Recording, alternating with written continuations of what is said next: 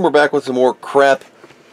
I have had the case on for a little bit, and I wanted to go over two things that I've been working on.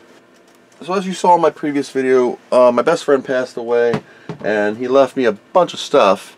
And, you know, I've just been taking care of that, helping his brother clean out his house and things like that. It's been a lot of work, so here in the new year, I wanted to do a video on one of the 3000s drives. This is the Chinon FB357A. So there's one thing that is very common between your FB354 880K Amiga drive and the FB357A. They're identical drives, except for one thing. On the 357A here, you will see near the eject button, right, there's a little switch. It's called HD.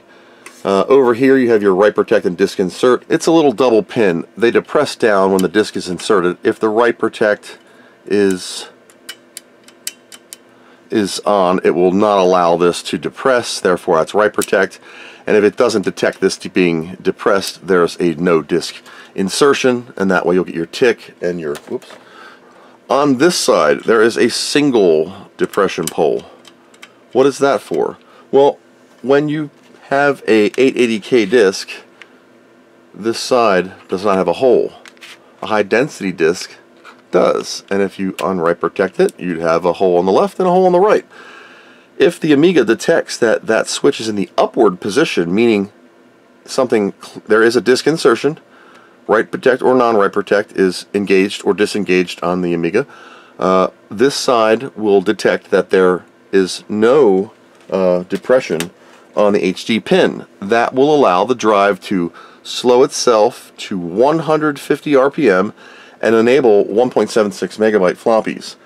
Now, when I stated that the Chinon FB354 is the same, it is identical circuit board. I took them apart. I'll show you in a minute. It does have the HD circuitry. There's nothing different on here capacitor-wise, layout-wise. I compared them both. There's a revision difference between the pin versus this ribbon cable on one. The layouts are a little different, but the circuits are the same. Mainly on this board. This photocell here, there's a magnet. Now, I've seen a bazillion posts before I even made this video about how do you slow a drive down? How do you make it do this? Put a magnet on it? No, because that'll just double your signal and screw you up even more. It's controlled in the circuitry via this switch. I put some continuity across it. Basically, it can be a 2-pin or a 3-pin, depending on your model.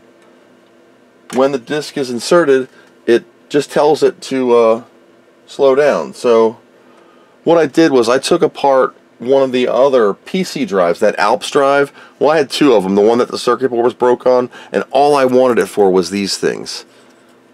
These are its own disk insertion and then write protect.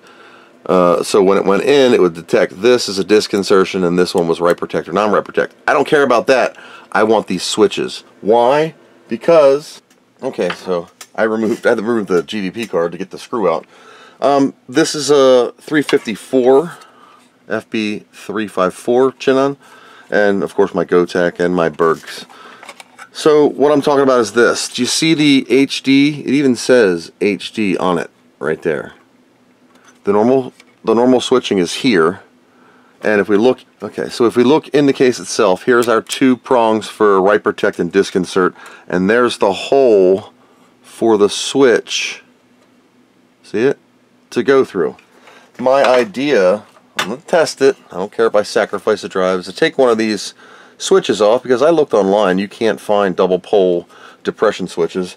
I am going to solder one in here and just see if it freaking works. So let's show you what the actual drive does. This is a blank Amiga kit label, 880K BASF, double-sided double density. This is a verbatim 1.44 PC HD disc. With my GVP card out, I'm down to a measly 128 megs of RAM. So first, I'm going to hold this sideways as I insert it and watch the rotation speed. So there you go. It's empty on the screen. It's right here. It's empty. Disregard the DF1 you saw I unplugged the cable. So just so you can see the screen, I should put this on the capture card. I know, I apologize. Ouch! I do have some other video I might clip too.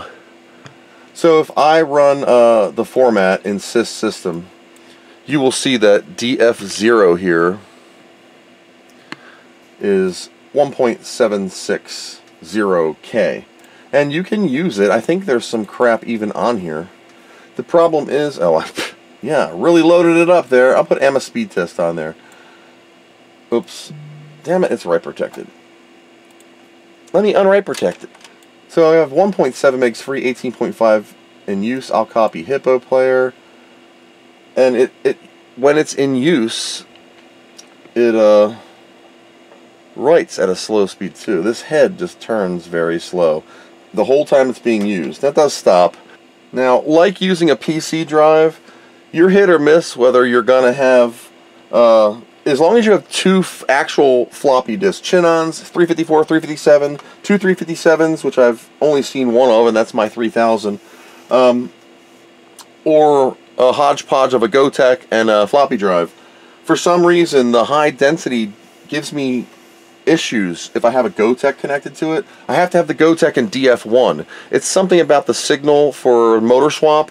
If you know how Amiga floppy drives work, when one motor call is made to spin the motor, it doesn't on the other one. If you have a Gotek, it just passes that signal. So that's why sometimes when you're using a Gotek as a DF1 style device, or even DFO, you might see your DF1 light up, and the motor might even spin while you're using your Gotek. It's happened to me before.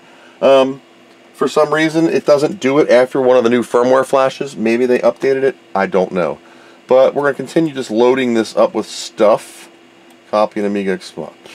I have noticed one thing. While it is totally kick-ass to have a 1.76 megabyte floppy, 99.999% of everything Amiga is done on 880Ks. Why? Because they didn't come out until the 3 and 4000 series. So I can load this up. I've already used not much. Let's actually copy something to it and see if it can handle a larger file. So we'll let this finish copying. It is not as fast, believe it or not. You get added storage. The 880Ks are faster because it's spinning at 300 RPM versus 150. So I'm going to close this, and then we're going to go just run Directory Opus 4, the good one. We'll go to the SD card, and we're going to go to Music. We'll go to Mods. I know I can fit some mods. So here's one.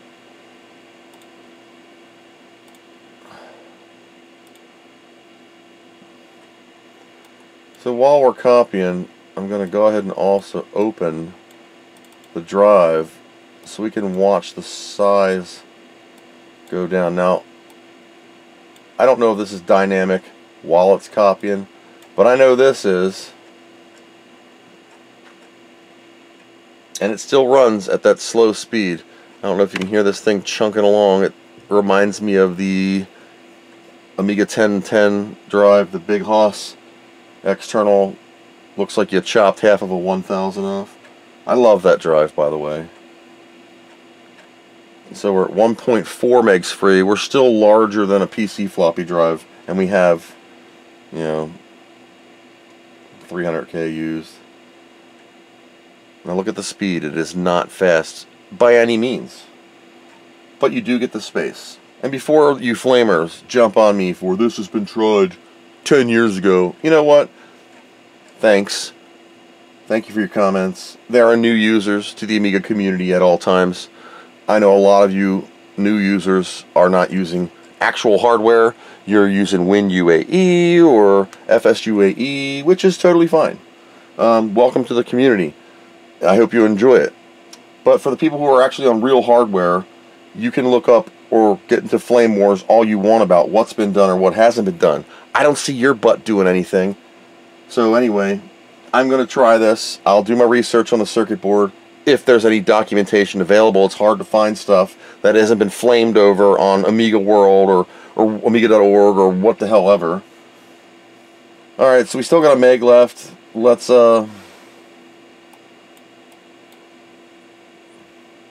You can even do check fit. Yes, will fit.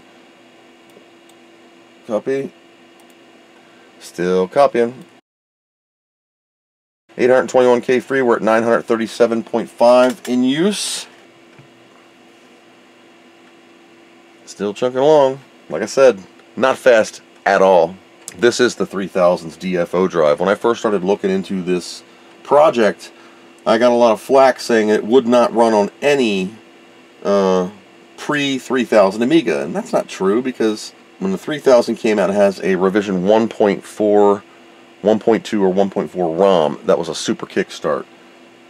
You would create a super kickstart disk that would then copy the kickstart file to the hard drive and reload it, and you'd have a re-kick, like a map ROM to boot. And after the 3000 was introduced, it had, okay, so I used 1.7 megs of space. Okay, let me say cancel and abort. Skip. Okay, so we used 1.7 megs. I have 52 kilobytes available. You can see right here I have a lot of things. So let me close this for a second, and let's actually go right Amiga 2, right Amiga Plus. So if you do right Amiga M for update, we should be able to see all the files on here. I have 52 kilobytes free. I could even squish probably something more on there, but check it out. That's really neat. And if I wanted to run something from it, like exchange the commodity, there it is. There's nothing running on this. This is just like my junk hard drive to play with things, without all the overhead RTG of Coffin. Coffin is a wonderful variant, but this is 3141 on a 3.1 ROM. So the Vampire in here only has a 3.1 ROM. You can flash it to 314, but there are times when I actually boot off of disks and it's asking for the Workbench library, and you have to put in your modules disk, and it's just a pain in the ass. So I'm just leaving it 3.1 on the ROM. There's nothing different. You load all your stuff on software side. That way you still have your libraries on the ROM chip that are needed for most of our boots. Unless you're running software pre-2019, which we're not, that's what's going to happen. So loading programs, not substantially longer. They work fine. Here's Amiga Explorer, blah, blah, blah, blah, blah. Let me cancel Amiga Explorer. Oop. Once again, you know, I have the cover off. I still have not finished the Ethernet adapter. You can see it's just still where we left it off.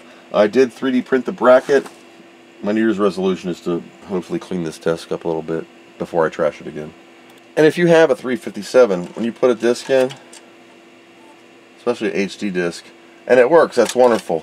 But since this has not been used in like so long on high density, I had to clean that switch. So here's a perfect example. When I put that 880K disc in here, look at the size on format. It knows it's an 880K. So let's flip it, and there's the 1.7, 97% used. Kind of neat. So stay tuned for my modifications of a 354 drive into a 357. If it can be done, I don't know. We'll see. I'm still going to put that on there and give it a shot. I've looked on YouTube. There's like one video for a 357, and the guy doesn't really cover it at all. He just kind of sticks a disc in, and I don't even think it's a high density disc. Or maybe he's cleaning the contact. I don't know. So I wanted to do this quick video on Amiga high density discs and what the differences are and how they work with an Amiga. Anything greater than a 2.04 ROM, which is most machines, you can do a 357A and have high density or low density. It's up to you. So that's it for now. Thank you for watching, and I hope you learned something.